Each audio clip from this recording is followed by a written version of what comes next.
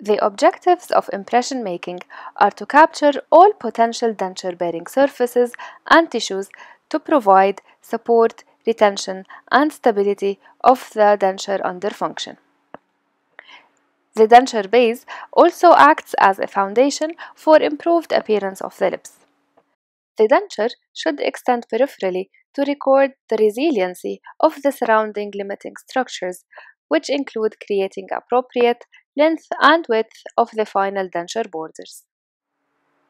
A custom tray is used to make the final impression for an edentulous patient.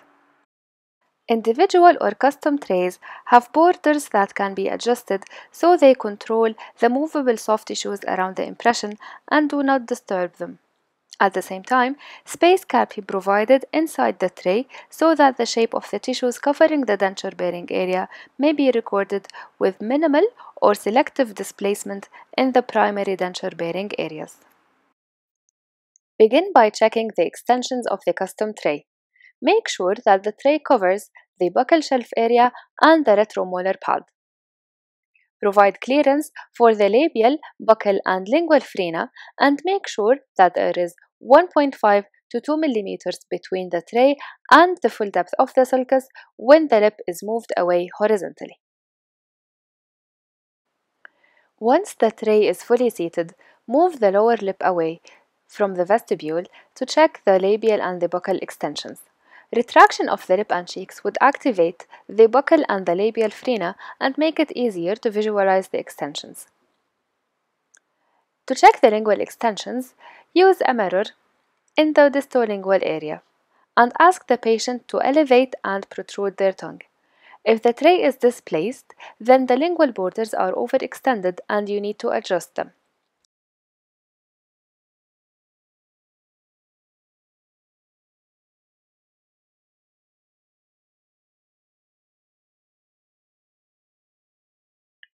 You can see here that the borders of the tray are slightly overextended. So I need to make the borders 1 mm shorter and also to mark the labial and the buccal frenum. So use an indelible pencil to mark the labial and the buccal frenum and to draw the overextensions so they could guide you when you do the adjustment using a straight handpiece.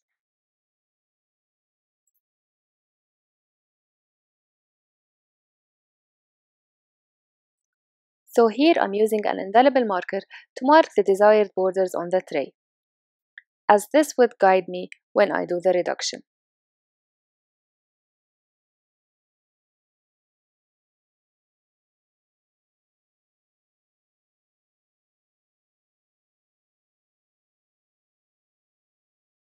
Mount an acrylic burr on a chairside straight handpiece.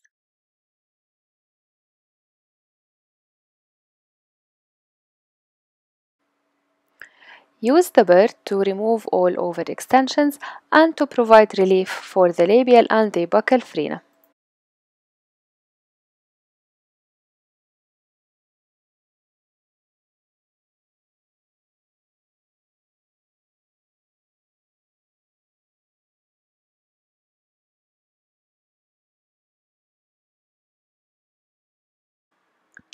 Now you can see that the borders are adequate and we're ready to start the border molding procedure.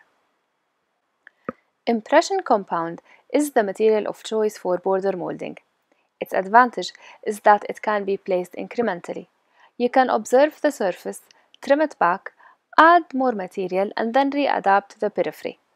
Each addition and section of the tray border can be seamlessly adapted to the previous compound.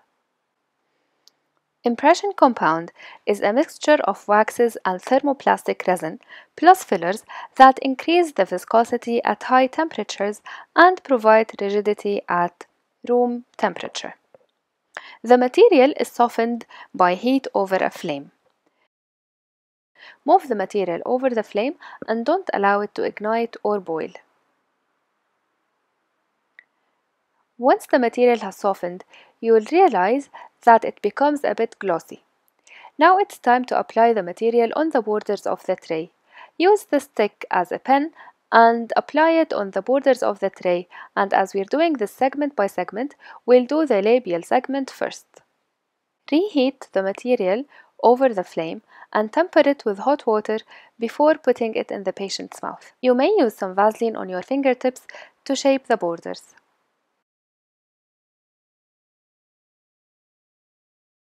Once you're happy with the appearance of the material, you may now transfer to the patient's mouth and start border molding.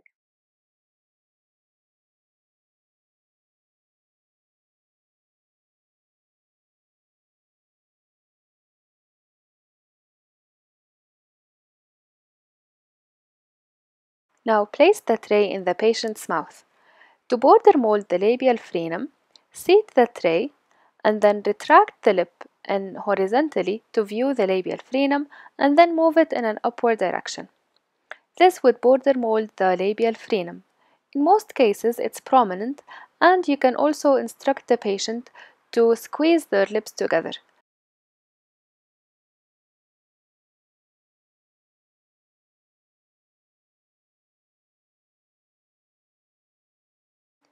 Once removed from the patient's mouth, dry the tray and inspect it under good light. You will see what we call here loss of gloss, meaning that impression compound, once it contacts the tissues, it will lose its glossy characteristics and the material will become dull.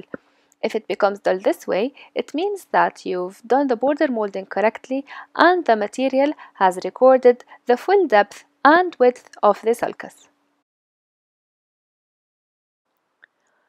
Inspect the inside of the tray. Make sure that no material or no impression compound material extends beyond the height of the tray border inside the tray, as we'll be using zinc oxide eugenol later to make the impression on the fitting surface. So heat the lacron carver and remove all excess material from the inside of the tray.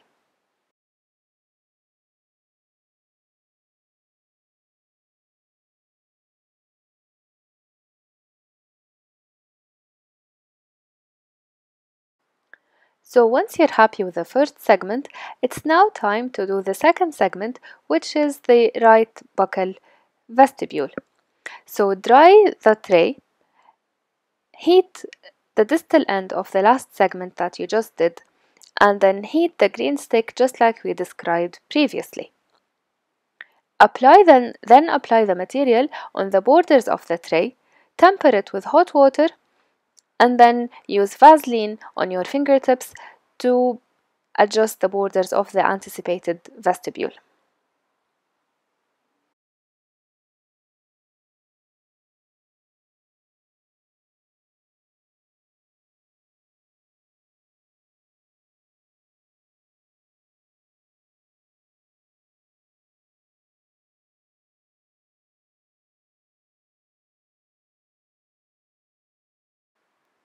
Seat the tray into the patient's mouth. Hold the patient's cheeks between your index finger and your thumb and start moving the cheeks in an outward and then upward direction. This is to border mold the buccal frenum and the buccal vestibule.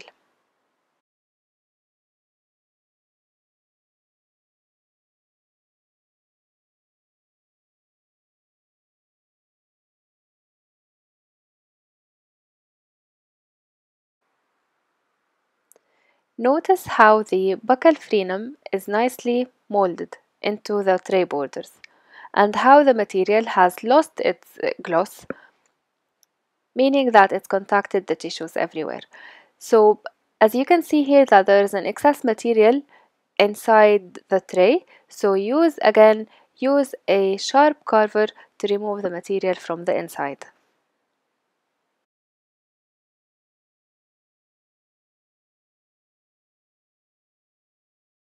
Now repeat the procedure for the left side using the same steps. So first apply the material on the borders, heat it above the flame, and then temper it in hot water.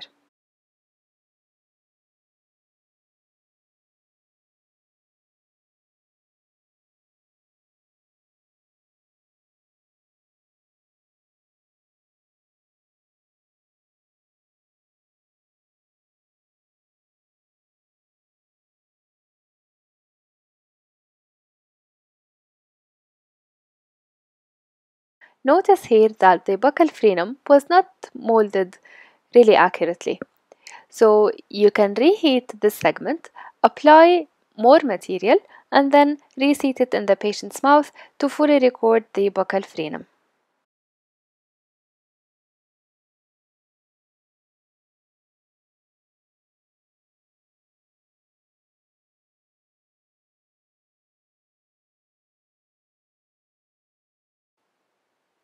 Now notice the difference and see how the buccal frenum is molded correctly.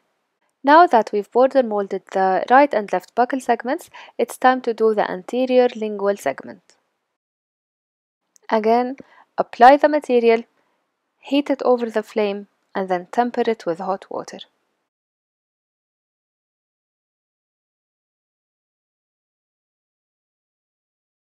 Ask the patient to follow the instructions to border mold the anterior lingual segment.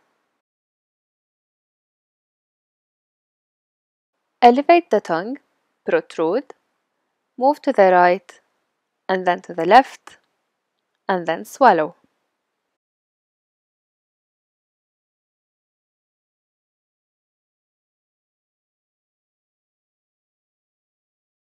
Inspect the tray borders, remove excess material, and then it's time now to do the distolingual area.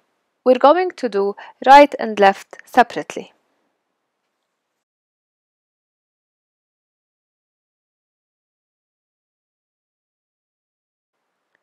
One more time, apply, heat, temper.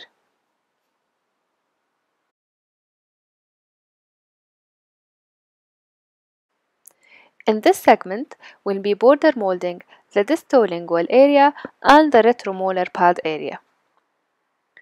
Seat the tray in the patient's mouth. Ask the patient to elevate their tongue, protrude it, move it to the right and left, and then to swallow. Ask them to swallow for a second time, as forceful swallowing would further elevate the floor of the mouth and you'll be able to record the retromylohyoid fossa. Repeat the procedure twice to make sure that the material has reached the full depth of the sulcus.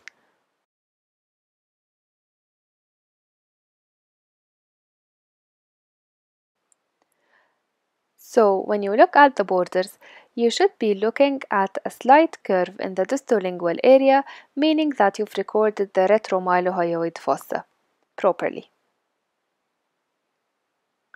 And you should be looking at seamless transition between the different segments. So make sure that you heat the distal end of the previous segment before making a new addition. And now repeat the same procedures for the left distolingual area and the retromolar pad area.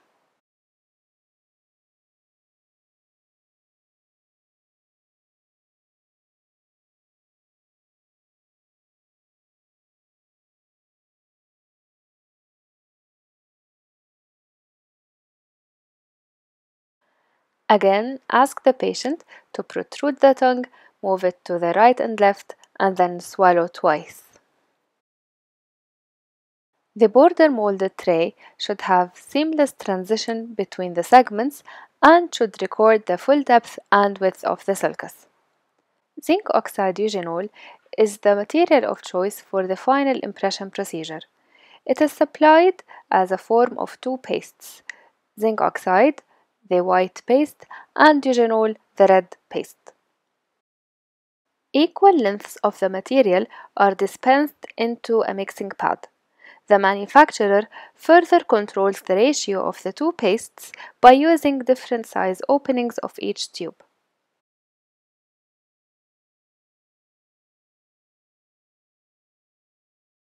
The material is mixed using a spatula on a mixing pad.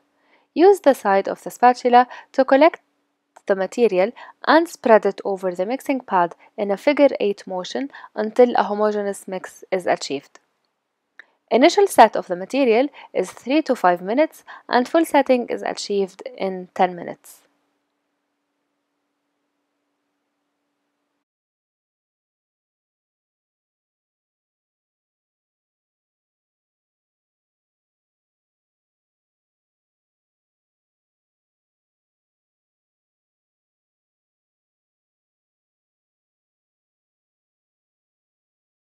Start loading the tray from the distal end gradually. This is to avoid incorporating air bubbles and to ensure that you have a homogeneous, smooth impression surface.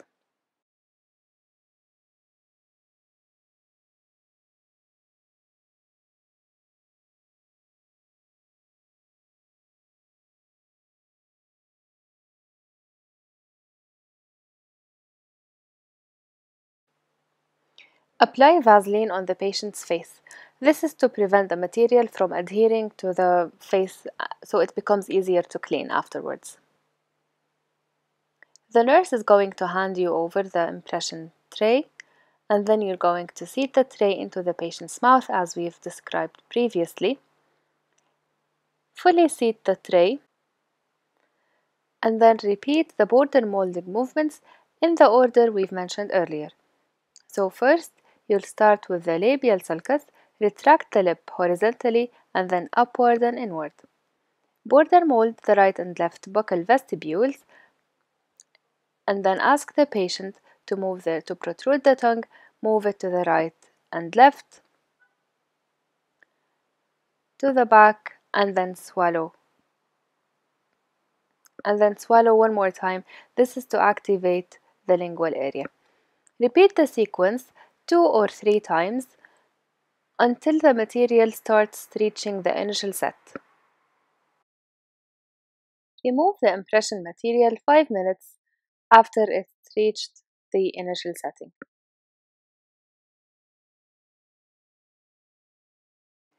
Inspect the impression and make sure that you've captured all anatomic details. Disinfect the impression in 2% glyceraldehyde solution for 5 minutes. Rinse it and dry it well and then send it to the lab for the construction of record blocks.